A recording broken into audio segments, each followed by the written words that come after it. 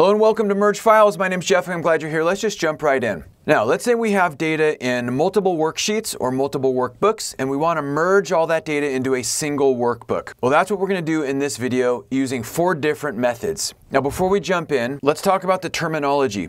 When I use the word workbook, I'm talking about the Excel file. That workbook that you open, it usually has a file extension called XLSX, and you open it in Excel, and that's the workbook. Now within each workbook, we can have one or many worksheets, and those worksheets are represented by the tabs at the bottom. Now, what we want to do is talk about 4 different ways to combine or merge data from different worksheets and or different workbooks. First, we're going to move or copy, then we're going to paste special values, then we'll use Power Query from folder, and finally we'll use Power Query from workbook. All right, first step is move or copy sheet. And this would be a great option if there's just a few worksheets or if this is something you do one time and not on a recurring basis. Basically, we have 3 workbooks and we want to get the data from those 3 workbooks into a single workbook. So the first thing we do is head to the first workbook. We right-click on the worksheet and say move or copy. And then we can say we want to move this sheet to whatever book we want.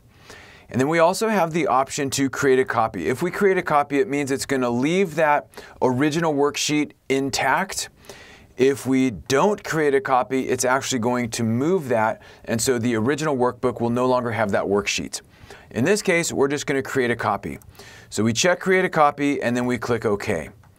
And now what we see is in our Merge Files workbook, we have a new sheet called 100. And then we just rinse and repeat. Right-click, move or copy sheet, make a copy in the Merge Files workbook, and click OK. Right-click, move or copy sheet. We want to send a copy to Merge Files, and we create a copy, and we click OK. And that's it. That's move or copy sheet. At the end of the day, we have the original workbooks with the original worksheets intact because we created a copy, and we've merged those so that all of these worksheets are within a single workbook. Now later, we're going to show an easy way to take this data and combine it so it's all in a single worksheet. Okay, so the second option is a copy-paste special values. And this is a good option if this is a one-time project and there's not very much data to combine. And what we can do with this technique is we can be very specific about where we paste the data. We can paste it so it's stacked all on top of each other, or we can paste each range into its own worksheet. So we have some control there. But there is a little tip that I want to point out regarding this, which is pasting values. Okay, in this case, we want to paste it all into one combined worksheet. All right, so what we want to do is we want to head to the first workbook. This is the 100 workbook.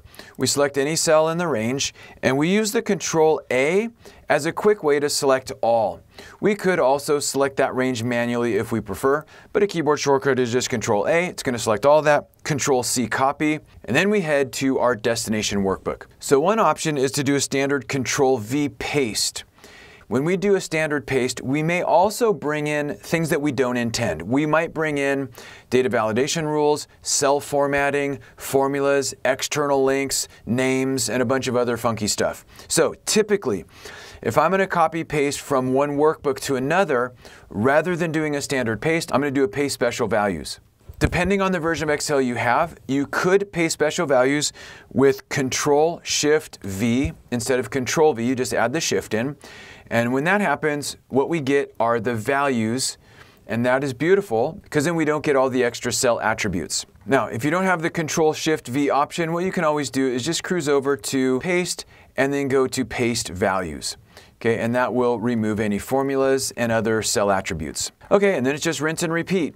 Control A, Control C, and Control Shift V. And here I don't really want this header data, so I'm simply going to delete it. Last step is the 101 workbook. So we head over there, Control A, Control C, Alt Tab, Control Shift V, and let's go ahead and delete this as well. Cool. All right, let's go to the next option. All right, next step is using Power Query to pull all of the data from all of the workbooks in a given folder. And for this to work successfully, those files need to be in the same folder and they need to have something in common, whether it's the same sheet name or a table name. So let's go ahead and check it out. Data, get data from file, from folder. Then we browse to the folder that contains the files we want and click open. Then we see a list of the files. And what we do is we say combine and load to, And then on this screen, we identify which sheet name we are going to retrieve for all the files. And that means that the sheets that contain the data that we want to bring in have to have the same exact name, whether it's the same sheet name or the same table name. Then we click OK. And now we're going to import the data into a single table. We'll throw it in a new worksheet and we'll click OK.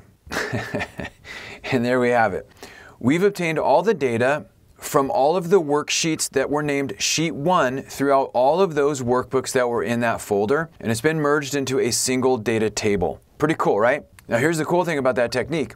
If we were to add a new file into that folder, all we'd need to do is click the Refresh All button, and Power Query will retrieve the data that's in that new file as well. And similarly, if we take a file out of that folder and click Refresh, then the results are updated accordingly. Now the question is, what happens if we want to pick and choose? Maybe all of the files are not in the same folder. Maybe the sheets don't have the same name. So in that case, what we want to do is a different Power Query technique. So let's get into that right now. All right, for this last technique, we're also going to use Power Query, but we're going to use a different option.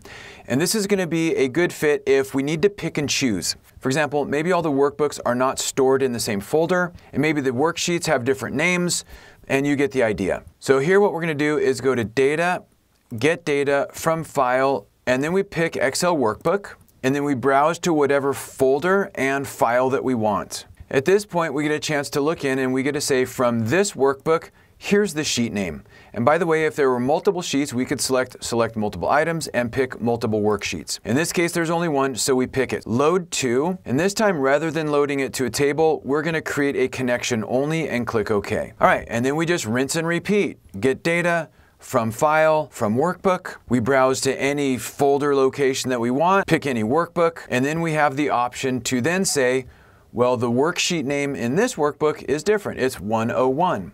And then once again, we load to a connection-only query and click OK.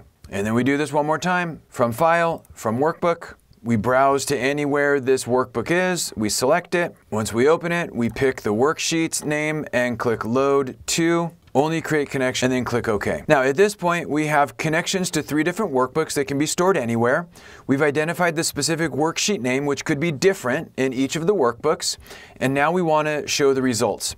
So if we want to show each of the tables in their own worksheet, all we need to do is right-click and say Load to, and then click Table. We could have also picked Table originally, and then we can click OK. And that's how we could set it up so that the data from each of these tables goes into their own worksheets. Now, what if we want all of these values combined into a single worksheet?